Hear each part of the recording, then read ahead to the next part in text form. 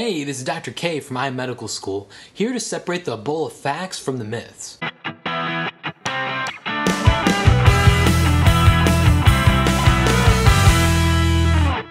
You may have seen the hype across every 24-hour news channel with pictures such as these accompanied by news correspondents scaring people to thinking we're on the verge of an Ebola pandemic.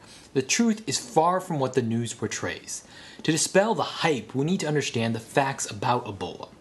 By no means is Ebola a mild disease, and is in fact considered a Class A bioterrorism agent because of its devastating consequences.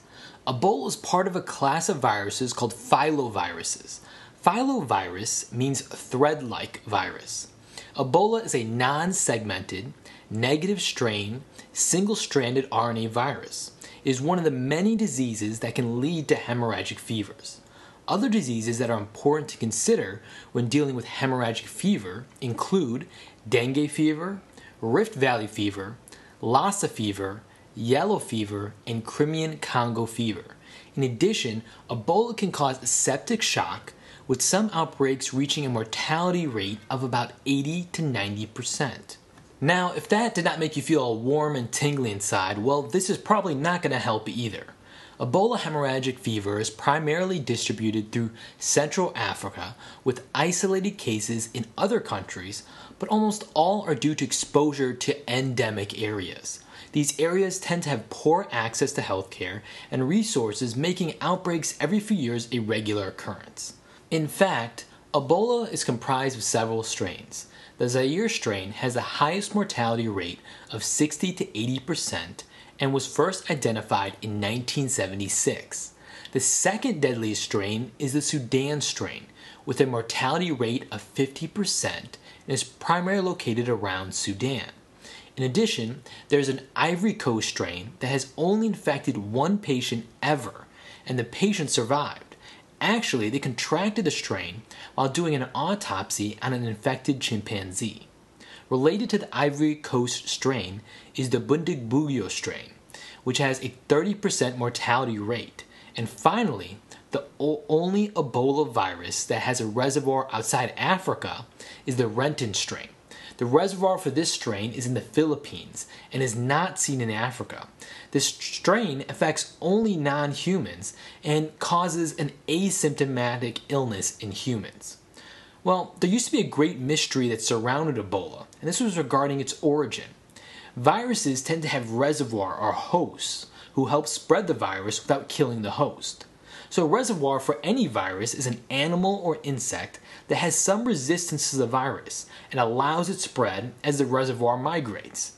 It was believed that non-human primates like chimpanzees were the reservoir for Ebola, but they were found to be just as susceptible to Ebola as we are, making them an unlikely reservoir. Luckily, in Uganda, bats were captured that were known to be carrying Ebola strains. We know that bats already are a reservoir for rabies, which is another RNA virus, and it seems they are the most likely reservoir for Ebola. So how does Ebola spread? Ebola spreads by direct person-to-person contact with infected fluid, including sweat. There's an incubation period of up to 2 to 3 weeks. As long as the patient is asymptomatic, they generally cannot spread the virus. When the patient becomes symptomatic, they become sick so quickly they're usually bedbound, limiting their exposure to others. Ebola is not an airborne disease for humans, though there are reports of Ebola spreading from non-human primates to other non-human primates via droplets, like from a cough or sneeze. In addition, mosquitoes do not carry Ebola.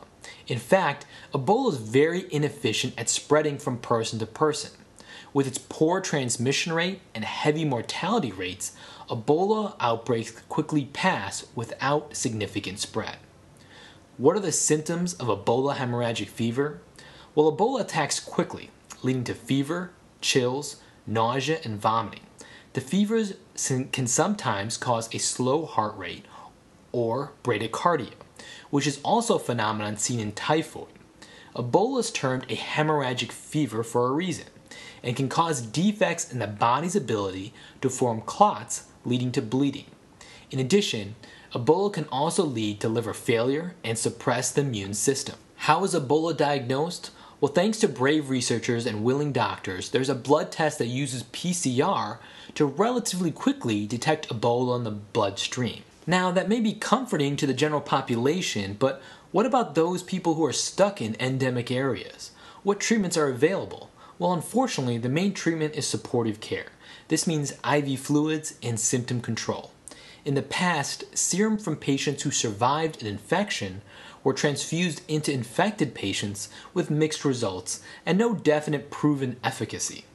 The U.S. Army Medical Research Institute of Infectious Disease has developed a tobacco plant that produces mouse antibodies to Ebola, helping the immune system tag the virus for destruction.